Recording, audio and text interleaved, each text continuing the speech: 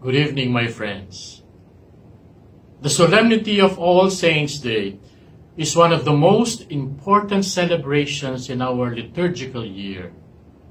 As its title suggests, this commemoration is not only a celebration of only one saint, but of all the followers of Christ from the beginning of the Church's history till the end of time, who are now with Him in heavenly paradise.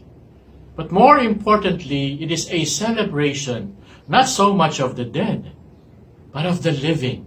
It is our celebration and a kind of reminder of who we are and what we are destined to become, saints.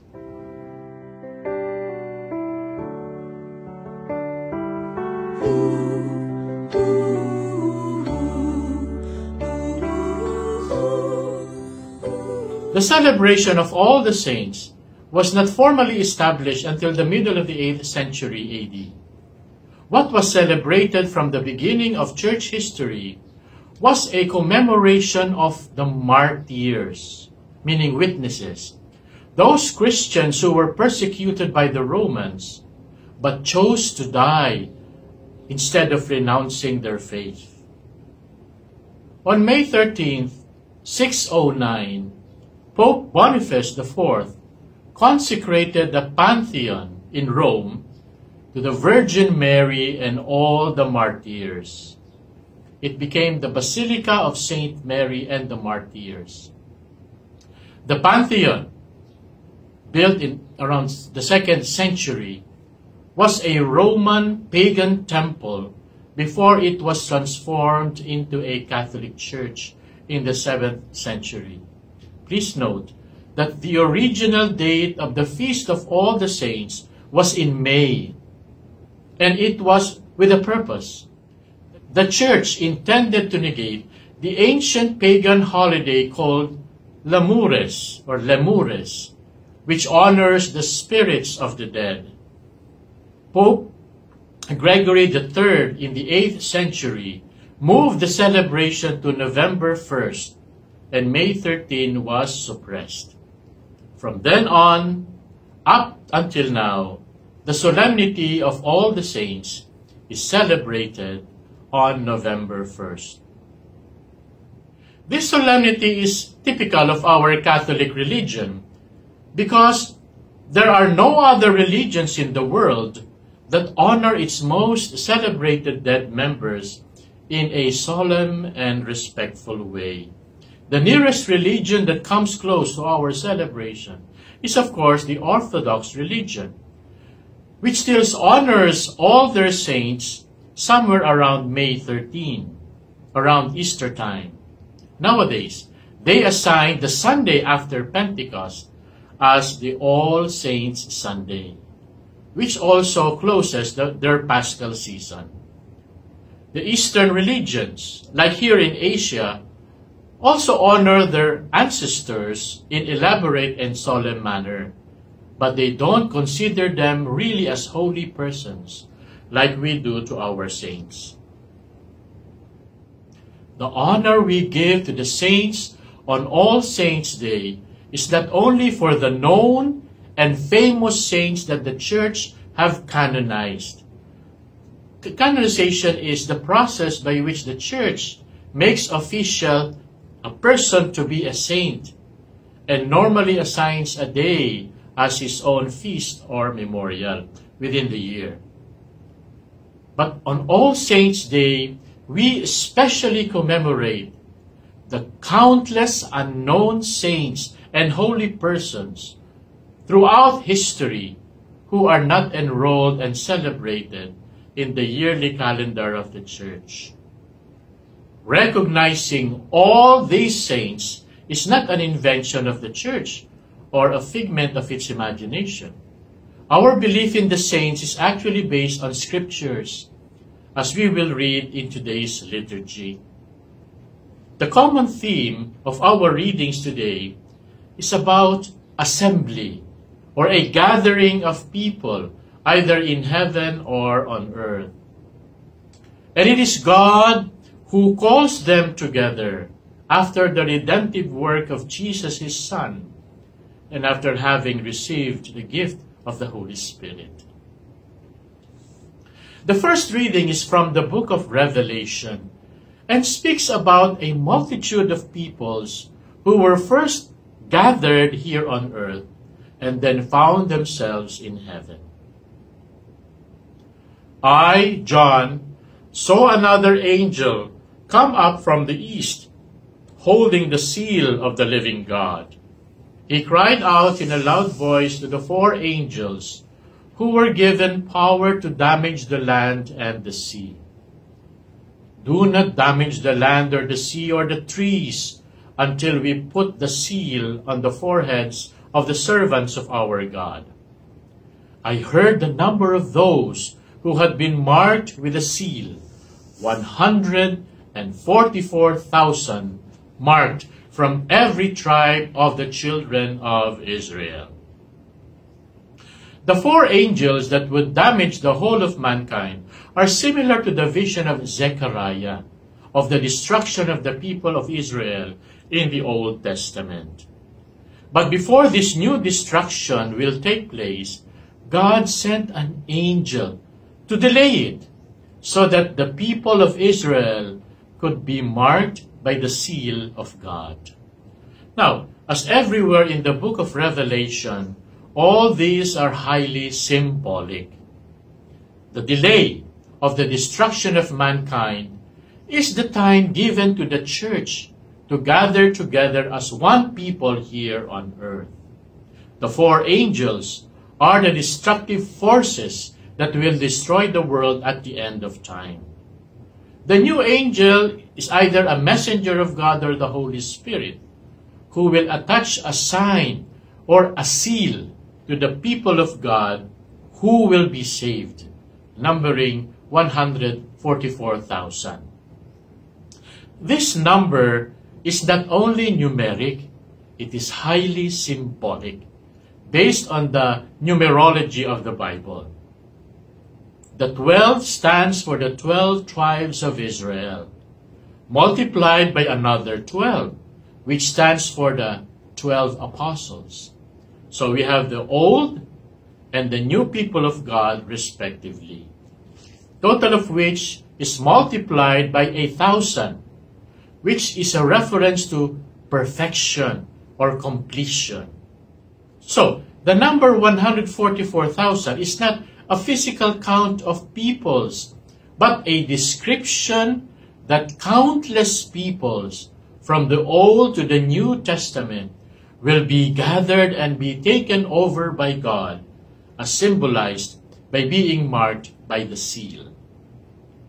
The seal indicates the possession of God.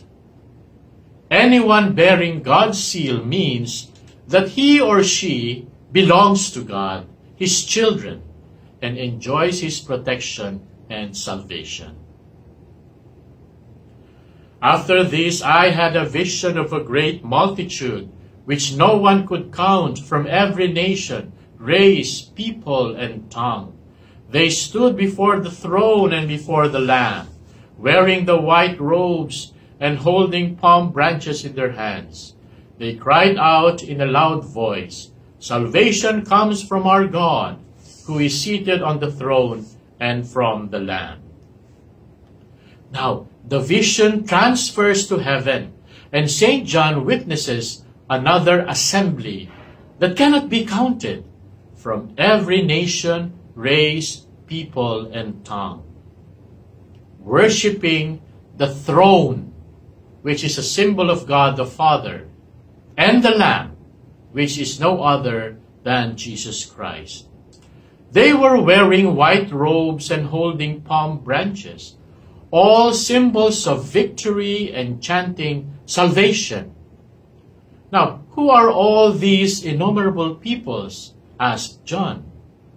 They are those who emerged from the great trial and now enjoy God's welcome and presence, God's holy ones, the saints.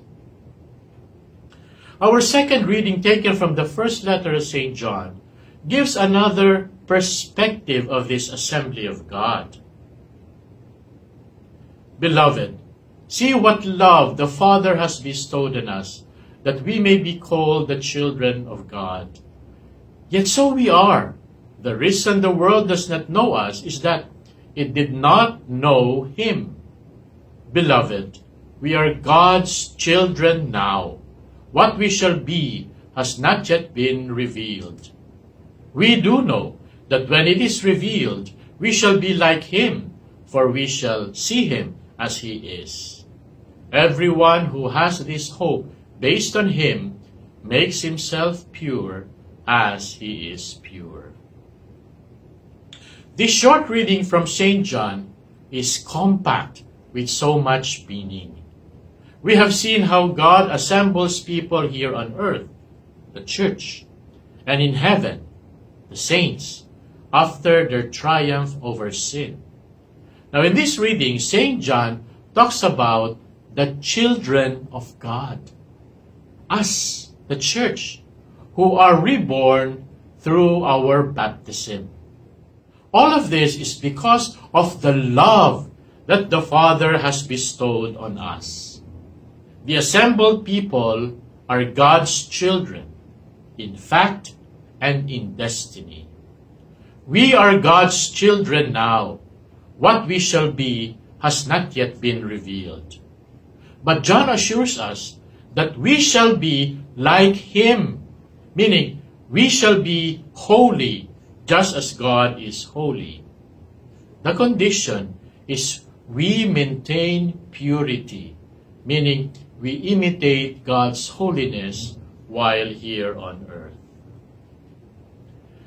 We now come to our Gospel passage from the segment of St. Matthew's Gospel known as the Sermon of the Mount. The message of the Beatitudes will complete what we have seen in our two readings. God wanted to form a people by making them His children while here on earth. He has marked them with His seal because of the graces He gives through the sacraments of the Church. While we await our final destiny to be with God in heaven as His saints, we have to live a life of holiness and justice here on earth. The Beatitudes show us the way on how to become holy here on earth. We remember that the Beatitudes begin the first part of the new teachings of Jesus contained in the Sermon of the Mount, which comprise 3 chapters in St. Matthew. The Beatitudes are wisdom teachings, part of the ancient Jewish tradition, and are meant to inspire behavior or conduct. Remember that wisdom in the Scriptures is about life, not about intelligence or the mind. Now, how does the Beatitude do this? The Beatitudes describe a situation or a condition that will inspire or discourage behavior depending on the outcome of such a situation. If the situation results in something good or positive, it will inspire positive behavior, which is the cause of happiness. That's why this form of teaching is called beatitude, makarios in Greek, which means to be happy or to be blessed. The first beatitude, to be poor in spirit, is a cause of happiness. Blessed are the poor in spirit, because the poor rely not on human power or wisdom, but on the power of God. Remember, the kingdom of God will be in the hands of the poor and not on the rich. The third beatitude, blessed are the meek, is the same as this first one because the same word in Aramaic is used for both poor and meek.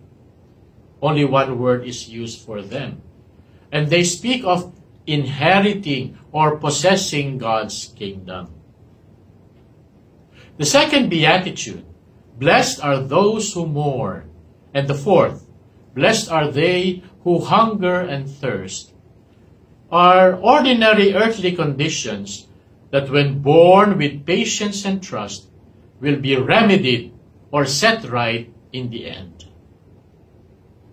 St. Matthew added 4 more beatitudes than St. Luke, and these additional 4 beatitudes deal with aspects of religious piety. Blessed are the merciful. Blessed are the pure of heart. Blessed are the peacemakers. To those who possess these conditions will be compensated with the same, because God is all merciful. God is all pure. God is the source of peace. The last beatitude are for the persecuted ones. Blessed are they who are persecuted for the sake of righteousness. When they insult you and persecute you and utter every kind of evil against you. Why is persecution and suffering causes for rejoicing and being blessed? Because persecution in the name of Jesus is a clear sign of God's kingdom, which is opposite and unacceptable to the world's values. Persecution, because of Christ, will bring us happiness in the end.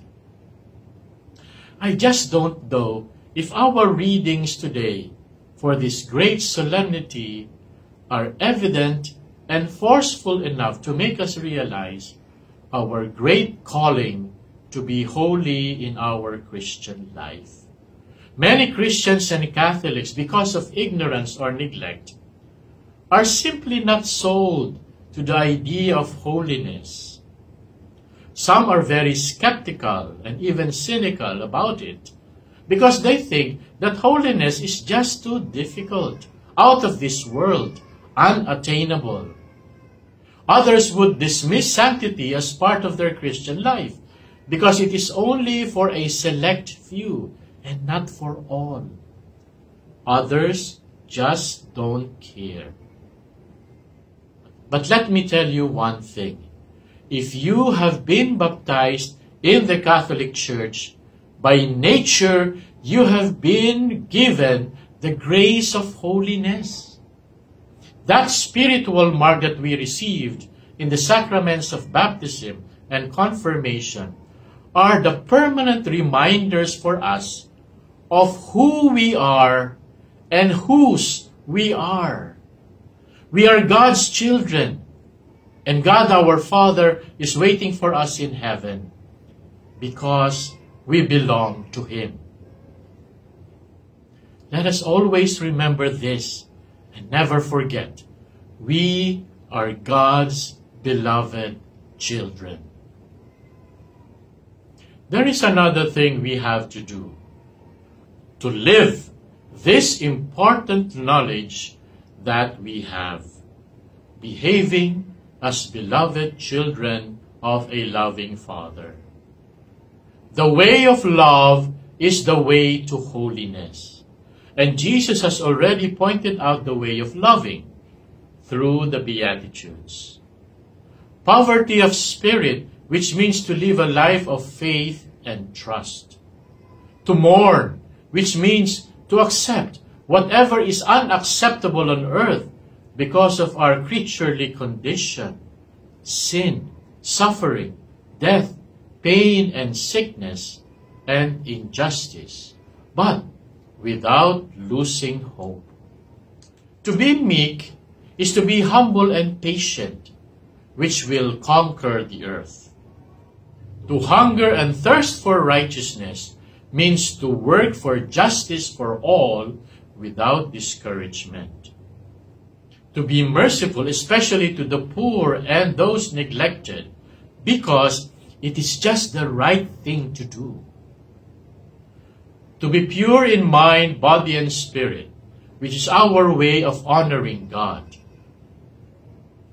To work for peace means to abandon retaliation and hate in the face of violence. And finally, to accept the suffering and persecution that is a result of our being a true follower of Christ. To be a genuine Christian is to embrace suffering and trial. Holiness is our badge, our being identified to Jesus, our Savior. We are all called to be saints. God bless us all.